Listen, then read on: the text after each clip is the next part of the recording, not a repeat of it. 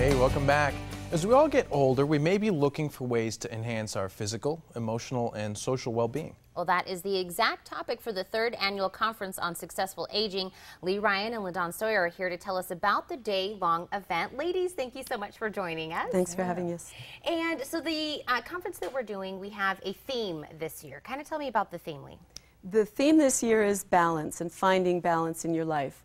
And the reason that we've picked that is because our research is telling us that this is really the key to keeping our brains healthy and maintaining our memory and other abilities.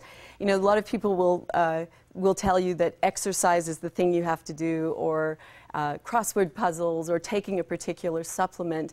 But what we know now is that focusing on a whole range of things, on physical health, on cognitive engagement, being socially connected, finding meaning in your life, all of those things are equally important. And so we want to get that message out there to help people to know how important it is to engage in activities that kind of enhance all of those aspects of our lives. Well, and I think one of those aspects is staying connected with the community, right? And that's one of the topics that you'll be discussing. So tell us a little bit about that and why it's so important to aging.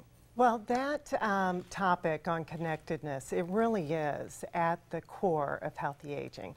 And the session that I'm going to be presenting with one of my fabulous volunteers is on connecting through service. So volunteer opportunities, finding the right fit, finding out what really works for you, and then what works for the community. So we're going to have some real practical tips and tools for locating resources, making yourself in a position where you're really able to give back and be engaged in meaningful activities. Well, and I love that we're covering that topic. Maybe something someone didn't really think about. That's what I kind of see when I think about that topic is, you know what, I didn't even really think about that is, you know, as time goes on. And you were kind of hitting on, we want to be balanced, cover a lot of things. So we're also going to be talking about being mentally fit. And you had also said something about crosswords and, you know, games of that sort. Is that really something that's going to help, you know, keep us mentally to, you know, kind of sharp, I guess? You know, there's been so much research on these kind of brain games and these software packages that you can buy, and some of them are really expensive. But the truth is that there's really no scientific evidence that they really help in maintaining our memory as we get older. And some of them will actually say that it'll give you better memory, actually.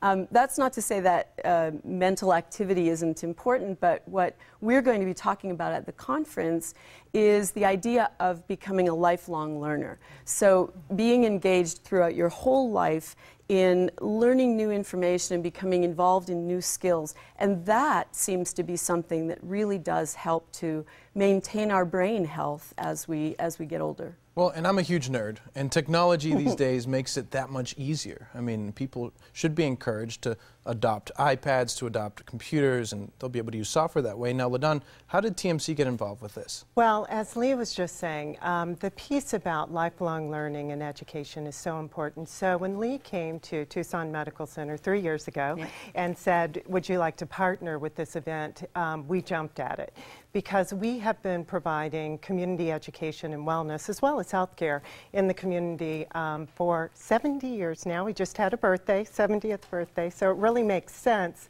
that we're involved. And we often see every day in our classes and education that we provide throughout TMC for Seniors programming, we see the benefits. Now Lee and her group come in and they show the science behind it, so it's really a good fit really for us to partner. Partnership. Yeah. So it was like, of course we go together. Absolutely. And I know we're talking about successful aging, so I'm assuming this would be beneficial for anyone, but who is the ideal person that would benefit from this conference? Really anyone who's interested in knowing more about aging for personal reasons, but also people who are working with older adults in the community or in business, your family members. I think that a lot of people would benefit from coming to the conference. Well, and how do people sign up for it, and is there a cost associated with it? There is a cost. It's a full-day event, so there's breakfast and lunch and all the events in between and the talks. You can sign up through our website, which I think that you're going to show people, and also call our office, and the cost is $50 for the entire day, so it's not exorbitant, and you can just find out more information on the website. Well, I think it's so many important topics that you guys are bringing light to, and we want to thank you so much for coming on and sharing it with us today. You're very welcome. Thank Thank you. you See for you soon. having us. The third annual conference on successful aging will be at the Doubletree Hotel Reed Park on February 20th from 7:30 a.m. to 5 p.m. For more information, you can call 621-5213 or log on to psychology.arizona.edu/acosa.